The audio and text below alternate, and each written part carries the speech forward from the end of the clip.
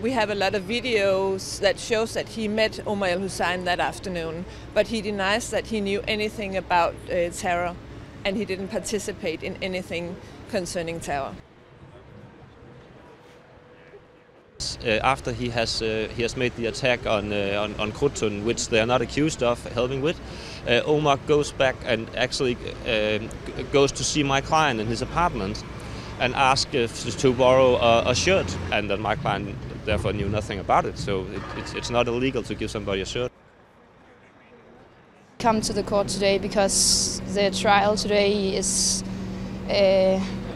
about a worldwide crisis, terrorism, and I think it's very interesting to get to know which people can do this to a whole country and a whole world.